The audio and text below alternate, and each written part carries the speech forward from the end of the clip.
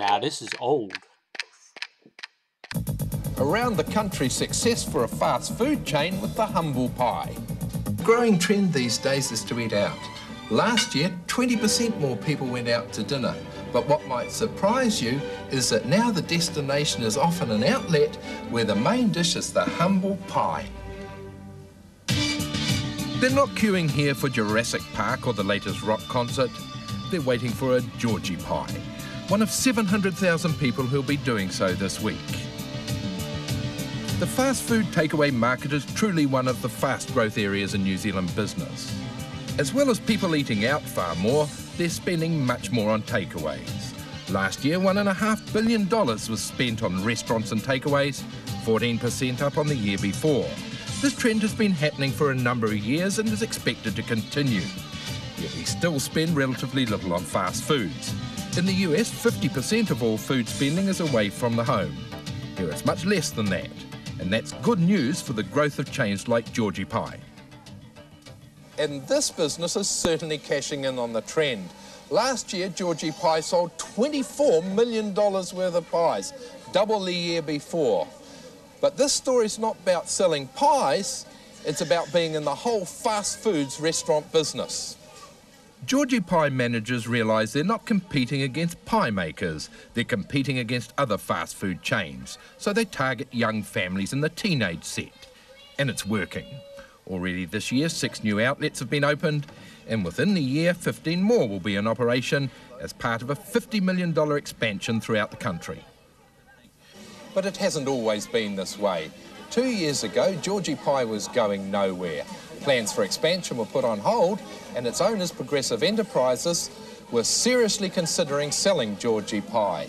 In a last-ditch attempt to find a solution, the Georgie Pie team tried a new pricing strategy.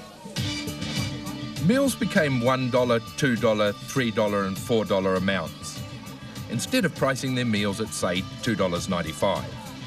It also determined that the prices would be permanent, not limited time or special event promotions. And although it meant cutting prices by nearly 25%, General Manager Brian Popham says the strategy certainly worked. There was a very dramatic response to that initial $1 value menu. In fact, in all restaurants there were queues out the door on that first night of advertising. So within an hour we saw a response to that campaign.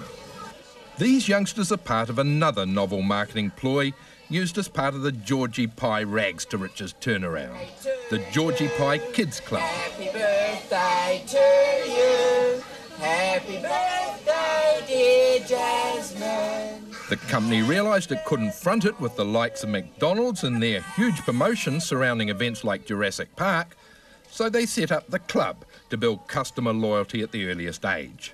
And that too has worked. The kids love the birthday cake and hats, and every Georgie Pie outlet is geared up to attract the party set. Another of the ways Georgie Pie has gained a competitive advantage is by avoiding high production costs at each outlet. Instead of having to make up hamburgers, for example, on the premises, all Georgie Pies are made here at this Mangere factory, which has a capacity to turn out up to 6,000 pies an hour. They're then frozen before trucking to outlets around the country. This means the pies arrive in top condition, something acknowledged by Consumer magazine last year when it rated Georgie Pies in the top 10 in the country quality-wise. The same survey found 30% of New Zealand pies didn't meet health standards. Quality is very important. It's right up there with value. Quality in consistency of the product. We can guarantee that the product you buy in this restaurant is the same in any other restaurant. 10 types of pies are made here. They pride themselves on using no artificial flavourings or colourings, and while the factory has updated its plant, it's also expanded the workforce to meet increased production. Production that's constantly expanding. So why has Georgie Pie achieved success when 2 years ago it was headed for disaster? What Georgie Pie introduced was a pricing strategy that everyone could understand. Then the Kids Club built customer loyalty. And what they're selling is not the pie, but the whole restaurant experience.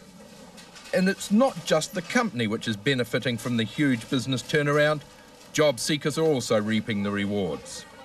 In the past year, Georgie Pie has created nearly 1,000 new jobs, and they're not just in the main centres, but in some of the provincial areas hardest hit by the economic recession.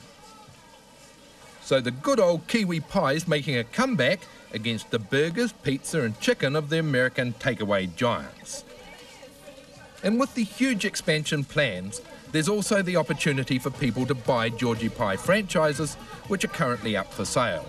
That's if you've got the $500,000 or so needed to get into a business that certainly sees itself having anything but a humble future.